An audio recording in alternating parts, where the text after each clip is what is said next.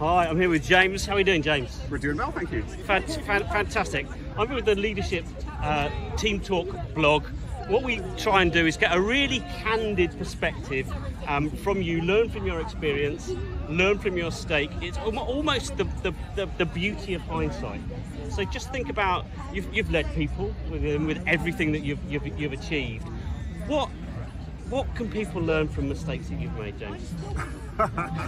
Well, it's funny you mentioned that. I'm actually writing a book at the moment called How to Fuck It Up and Still Make It, where I outline my 50 biggest mistakes and what I learned from it. And I've always been like, it's fine to make mistakes, but you've just got to fix them quickly. Just 50.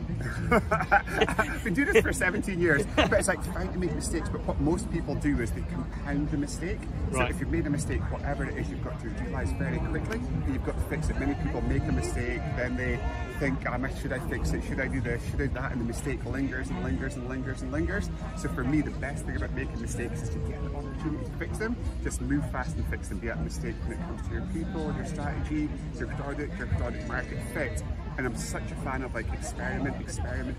So many people spend so much time putting up hypotheses and ideas and concepts and like just get things out, test, make mistakes, learn, fix it quickly and move ahead.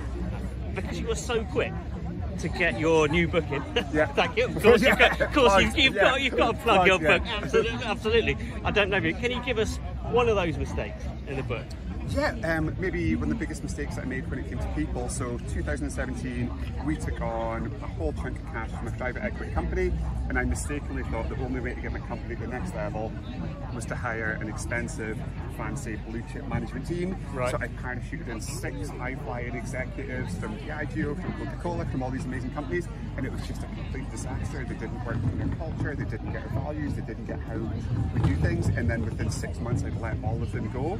And from that, with a huge focus in our company, like let's develop our leaders in-house, let's kind of build people up who came through the ranks with us, who know what we believe in, who know how we do things, who kind of share the values that we have. So massive mistake, expensive mistake, painful mistake, but off the back of that we've developed the most amazing senior leadership team of people who've built their careers over a long period of time in the company.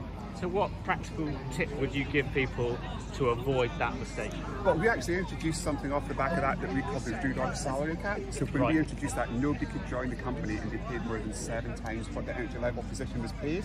So that meant we had no option but to develop our talent in-house, and we couldn't hire people who are fantastic executives in other companies but just don't get our culture, our values and how we do things when we take them in. Quite interesting.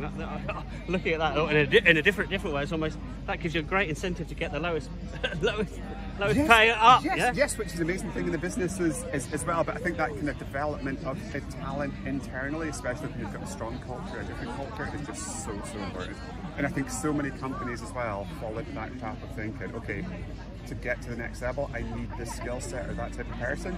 I don't think you do. You just need more of what you've got and more of what got you to that point in the first place, which is you and your team with just a little bit more ambition. Excellent. Right. Thank you very much indeed. Just before the thunder. Just before the thunder. Cheers. Have a great fest. Cheers. Take care.